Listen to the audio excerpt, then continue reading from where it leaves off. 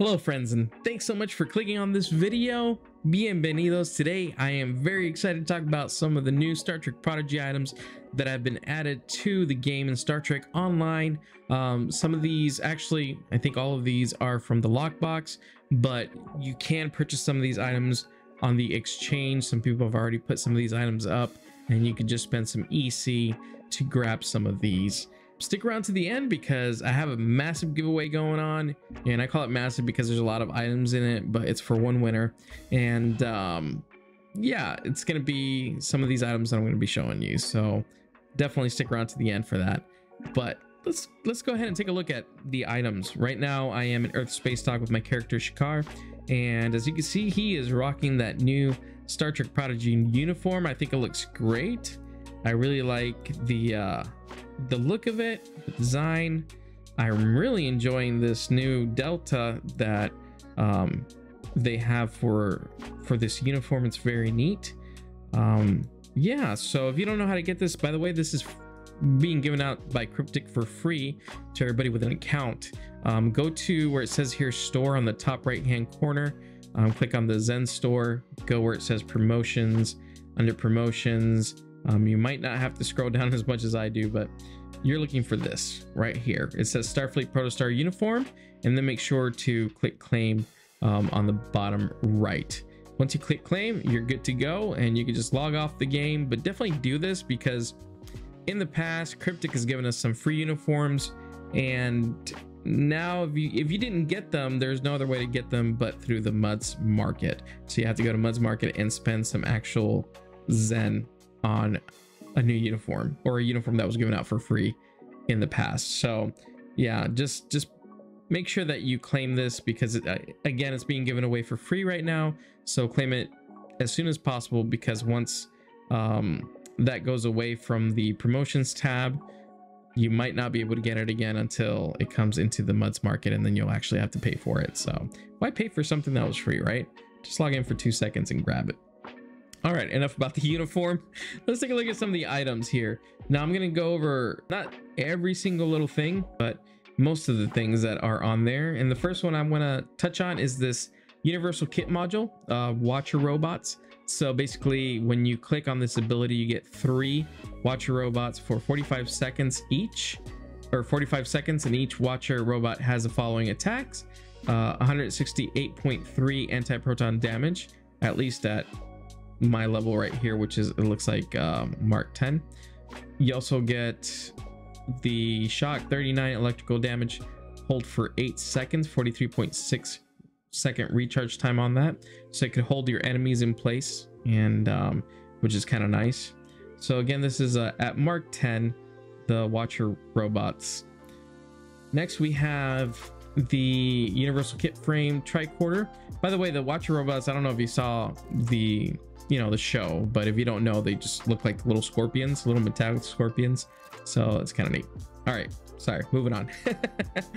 We got the universal kit frame, the tricorder protostar version, Mark 12 in this case.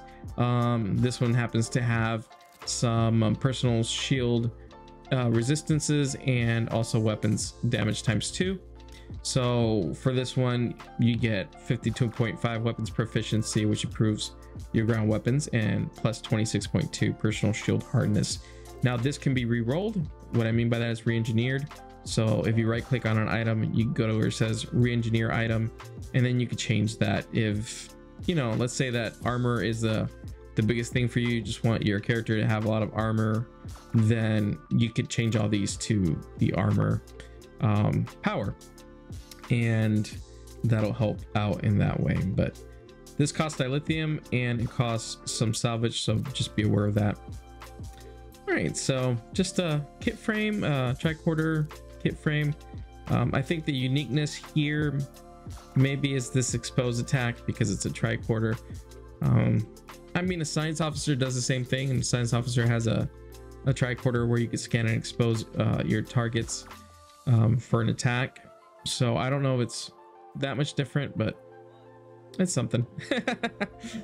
But usually that's only on a science officer, so this could be on a tactical officer or something like that too. So it'll be basically they can have that ability as well. All right, next let's move on to the ground weapons. There are two of them. The first one is the Protostar Phaser High Density Rifle. This happens to be Mark 12 with a crit damage, crit chance, and a damage mods. Basically, the uniqueness here in this weapon is that you get a 5% chance to grant one of the following abilities for 15 seconds. So you get a plus 26.2 weapons proficiency. Again, this is at Mark 12. A plus 26.2 willpower, plus 26.2 kit performance, plus 26.2 personal shield hardness, plus 20 critical severity, and plus 2 critical chance. So the thing about this is 5% is pretty low. So, and then even if you do get it, it's gonna randomly pick for you one of these following abilities. So you don't get to be like, you know, I really just want the crit severity. You know, whenever this pops off, I want it to be the crit severity. Well, you really can't choose, right? It's a random, it'll pick a random one. And, you know, unfortunately, it might be the one that you really don't need at the moment. You know, it might give you personal shield harness, and what you're really wanting is weapon power, you know, or something like that. Or you might want some willpower and it's going to give you kit performance instead. So, yeah, and it's just a 5% chance. So, I mean, it's something different, but I just don't know how useful it is, and I don't know how much you'll actually be able to use that. The secondary attack is called High Density Beam. Basically, this is a cylindrical area of effect phaser damage, and it has basically the ability to repel your enemy as well. It's got a plus 25 to repel, so that's nice. And it also gives you that, you know, 5% chance to grant one of the following abilities as well. So it's a neat rifle. Let me show you what it looks like actually real quick. I think it's really cool looking. There it is. Let me take out the UI here for y'all. I mean, to me, that is one of the coolest looking rifles in the game. I really, really love the look of that. Let me see if I aim it. Look at that. Staring down the barrel. I really like this weapon. It looks great. Very clean, very cool, very futuristic. I really like it. All right, so that is the high density beam rifle there. And let's go ahead and take a look at the phaser stun pistol. Now, this is a Protostar specifically phaser stun pistol. It's basically a regular phaser weapon. Again, nothing super huge to write home about. It has that mechanic where you get a 5% chance also to grant one of the following abilities, but again, it's just a 5% chance. It might not pop off, and even if it does, you won't be able to pick what it does. So, you know, to me, not anything that to write home about really, but it's kind of neat looking as well. So let me show you what that looks like. That's what it looks like holstered. Basically just kind of hovers next to you there. It's got some anti-gravity holster or something, I guess. So yeah, it just kind of hovers there. It's got this huge display on it at the top. I don't know if you can see that. Hold on, let me move right here. So big display, kind of makes it look a little bit like a phone, but let me go ahead and just kind of put it in the hand there, like if I was going to use it. So that's what it looks like being held by your character. Let's try to aim it here. Oh, that's ugly. That's got to be a glitch. That's a bug in game. Look at that. My character's arm twists around fully. I mean, my thumb from my from my opposite hand is pointing back at me like this. That just looks painful. And it's kind of going through clipping through the other hand. Look at that right there. Yeah, that looks pretty bad. So, yeah, looks pretty gruesome. That's something that they'll need to fix in game. Again, it's a bug for sure. So it doesn't look the greatest. All right, let's holster that before it gets too creepy around here.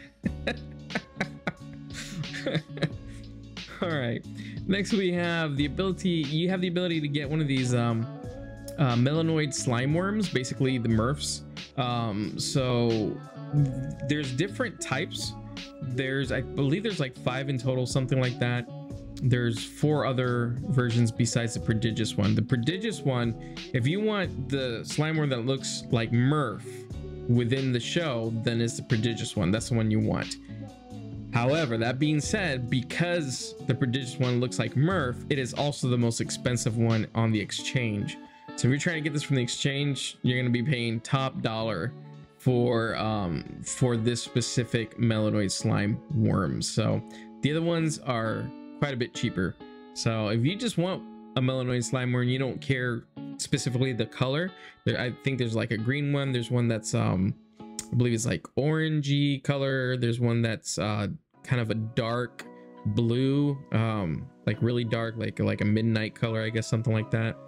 And I think there's one that's like pinkish.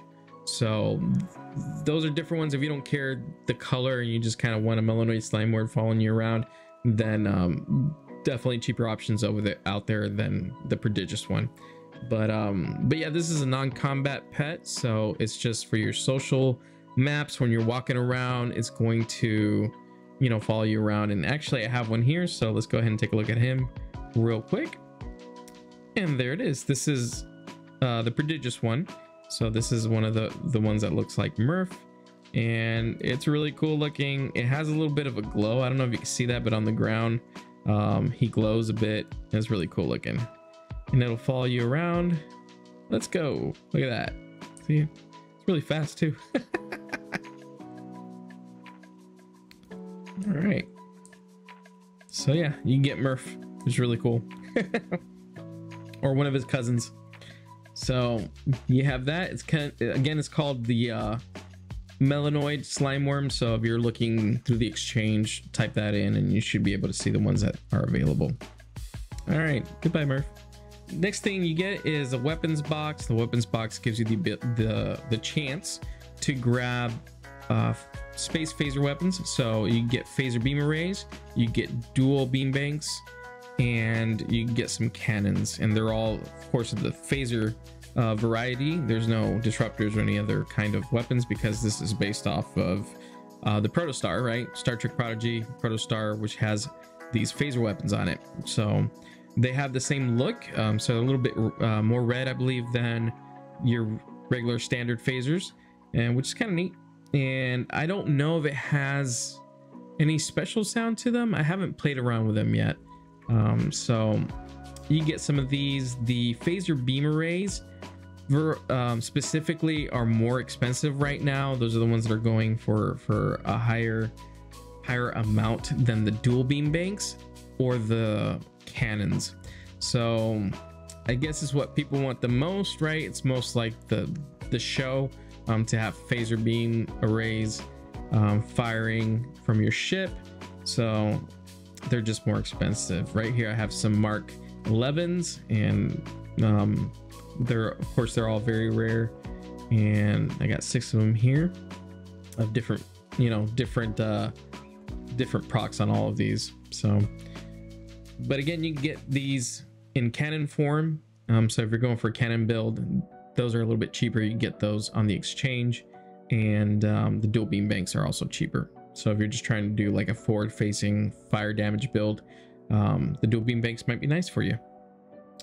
Next, we got some space traits. We actually have 3 space traits with this lockbox, and let's go over those real quick. The first one is called Go Fast, and Go Fast increases your flight turn rate and impulse speeds on your ship. So if you feel your ship is being kind of slow, if you think you have a big clunker, one of those huge miracle worker engineering ships, then this trait might be useful to you to give it a little bit of increased flight turn rate and impulse speeds to your ship. The next space trait we have is the old Razzle Dazzle, and in the old Razzle Dazzle you get basically when critically hit, you gain random amounts of power to all subsystems. So the only thing I could think of off the top of my head, and again, I'm no authority on builds, but you know, I keep hearing people say that the Romulan ships are underpowered, right? because of the singularity core. They don't have a regular warp core, they have a singularity warp core, and some people complain it's always underpowered. So maybe something like this could help a little bit. I don't know what the chances or anything like that, but it says when critically hit, you gain random amounts of power. So I guess it's just random amounts of power. So it could be a little bit of power, it could be a lot of bit of power, but to all subsystems, which is kind of nice. So if you feel your ship's a little underpowered, then maybe the old razzle dazzle's for you. All right, the next space trait we have is a whole lot of X's, and let's take a look at that real quick. Whole lot of X's gives you hull and shield heal when you are low on hull. So if you feel that your build is squishy, that your ship blows up just a lot, and you really need all the help you can get, then this space trait might be for you. Whole lot of X's. So that's X''S, and it'll give you some hull and shield heal when you are low on your hull. So 3 space traits, pretty interesting. I don't know that I've seen 3 space traits in a lockbox before from the same kind of like promotional lockbox. So I don't know. Not promotional lockbox, just a regular lockbox. All right, next we have we have duty officers. So if you want the crew of the Protostar, you can grab them as duty officers from that lockbox or on the exchange. Now I will say that the first one, Dalrel, he is the most expensive one. And then we have Gwendala, Jenkampog, we have Rocktalk, and Zero. So what I'm going to do is I'm actually going to switch over to the Star Trek Online wiki so that we can see what each of these, kind of the abilities that each of these have. Let's go. All right, so here we are in the Star Trek Online wiki, the one without all the ads, the new one. It's fantastic. I love it. So let's take a look at these duty officers and see what they offer. So Dalrel, he gives you basically reduced recharge time for attack pattern beta by 15%. Your attack pattern beta power has a chance to restore a small portion of your hull when firing energy weapons. And while under the effects of attack pattern beta, each weapon fire has a 50% chance to restore 0.2% of your max hull. So really neat. Also, you get a 20% chance to activate Fire at Will 1 with attack pattern beta, max over 30 seconds. So really neat.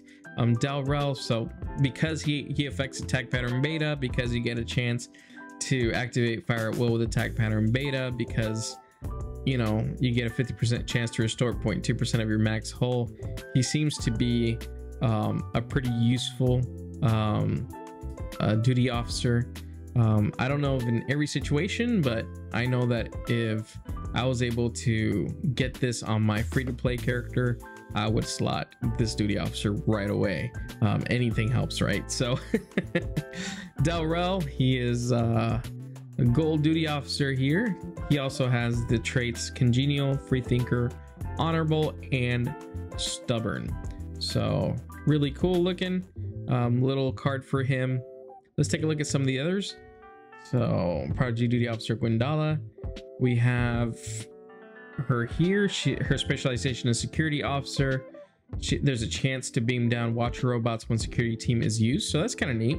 So just by slotting Gwendala into your basically your duty officer ground area, every time that you beam down a security team, if you have a tactical officer, if you're playing on a tactical character, right, you have that ability called security team where you beam down a couple of officers to come help you fight. So now if you slot Gwendala there as part of your duty officers for ground, you have a chance to beam down the watcher robots as well. Very, very neat. The traits are honorable, logical, perfectionist, and tactful. So very cool. Gwendala, ground duty officer, epic quality. And let's take a look at some of the other ones. And here we go, Jenkampog, also epic quality. All of these are epic quality. Tellarite, maintenance engineer, recharge time reduced for engineering team, and buff. So it says recharge time reduced for engineering team by 15 seconds and buff to starship hull repair when use of engineering team. So if you use engineering team to kind of heal your hull, with Jenkampog, you have a chance to reduce engineering team by 15 seconds. Also a 20% chance after 5 seconds to apply engineering team 1 again. And a plus 10 starship hull restoration, which improves hull healing for 15 seconds after activating engineering team and reduces engineering team's recharge time by 15 seconds. So 20% chance to have this happen right here. So basically, if you know, surviving or if supporting other people in TFOs, and if you're taking the brunt of the damage, right, for everybody else while they take out the enemy, then this might be something useful to slot. So Jenga Pog, maintenance engineer, and recharge time reduced to engineering team. So kind of neat. All right, next here we have Rock Talk. Rock Talk gives you the ability to, or a chance to create seismic agitation field when tricorder scan is used. 10% chance to create seismic agitation field for 20 seconds. The traits are free thinker, logical, tactful, and teamwork. Department science, specialization geologist, one of my favorite characters from the show for sure. All right, let's take a look at the last duty officer. And here we are, Zero duty officer. His name is Zero, not a zero duty, not a duty officer. Wait, there's a joke in there somewhere. Sorry, I'm not doing it very well. So it's an actual officer. His name is Zero. That's what I meant to say. All right, so tactical department con officer reduces time for evasive maneuvers to recharge after use by 4 to 10 seconds. Additional 25 plus 25 to accuracy for 8 seconds based on your current speed, and improve recharge team by 4 to 10 seconds. Improve recharge team. I don't know what recharge team is. That might be a typo here in the Star Trek Online wiki, but basically you get a chance to reduce evasive maneuvers and additional plus 25 to accuracy for 8 seconds based on the current speed. And the traits are efficient, logical, peaceful, and teamwork. So if you need somebody to help you reduce evasive maneuvers and you haven't gotten the con officer from the Phoenix Lockbox, then this might be a duty officer you might want. So all right, so let's go back to the game and see what else there is. All right, here we are back in game, and I'm gonna go to space here real quick because I want to show you something else. By the way, I don't know if you noticed the protostar there in the background, but it's there in Earth Space Dock, front and center for all to see in Oogle. Is Oogle the word? I think so. So here in space, I want to show you one of the things that you can get, and that is the protostar vanity shield, or the Prodigy it's actually called the Prodigy Vanity Shield. Really, it should be the Protostar Vanity Shield, but the Prodigy Vanity Shield is on my ship right here. It's an Intrepid class ship. So basically, let me go ahead and remove it so you guys can see the difference. And you know what I'm gonna do is render scale 2 here, so it looks a little bit better. And you know what? Let's go ahead and move a ways a bit, just so I don't have a bunch of other ships in the background, and so y'all can see the differences a little bit better. So let's see here. That should be good right here. Okay.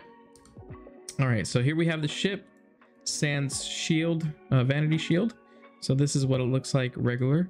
By the way, this is a beautiful model. I love it. It's my favorite ship, the Voyager. So I know everybody has their preference. I love the Odyssey too, and some of the other ships. The Excelsior is a favorite of mine as well, but if I had to pick one, it would be the Intrepid class, the Voyager. I just think it looks really cool.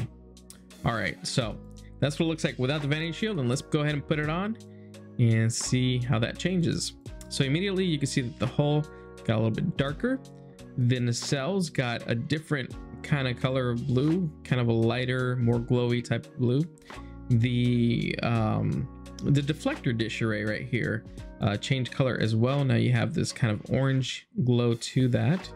The hull looks a little bit more armored actually now with this shield on.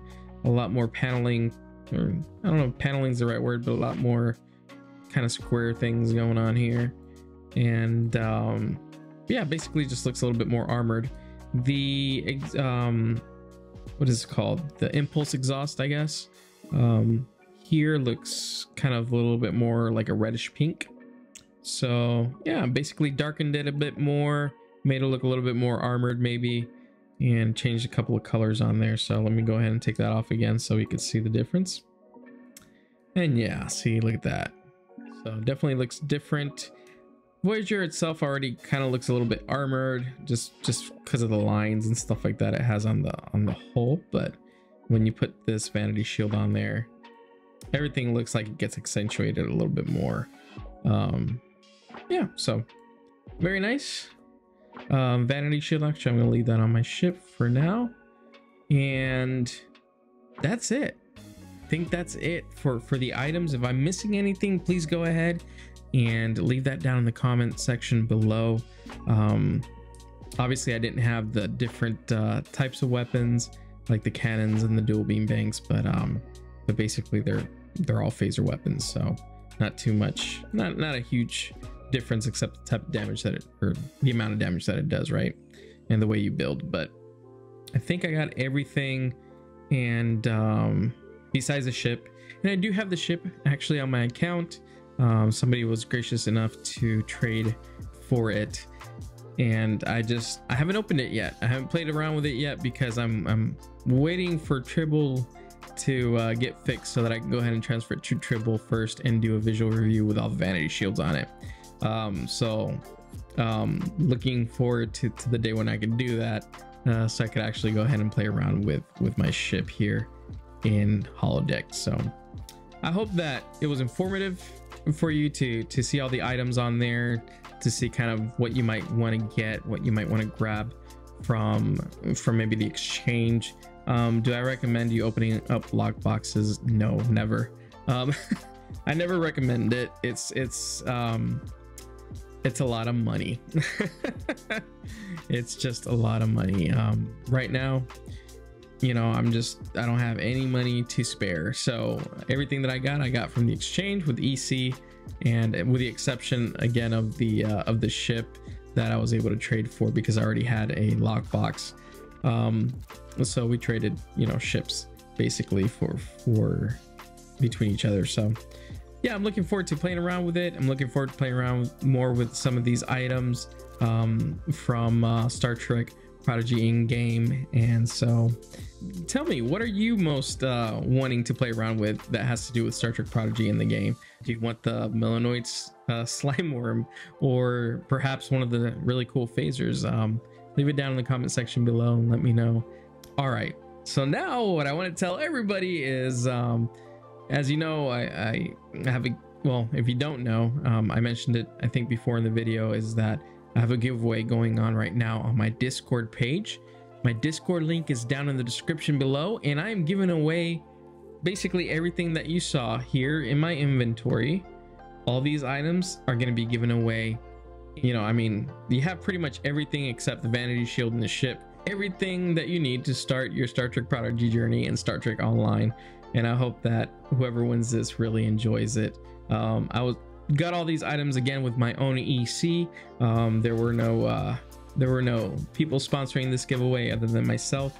By the way, if you're one of those people that enjoy sponsoring giveaways, definitely hit me up in the Discord, because at some point I'm gonna run out of EC and I won't be able to do many giveaways anymore. So if you want to sponsor some giveaways for our Star Trek Online community, reach out to me on the Discord, and I'd be very happy to talk to you about that. So all right, that's gonna be it for me today, y'all. I hope that y'all enjoyed this, and again, don't forget to just get in on that giveaway.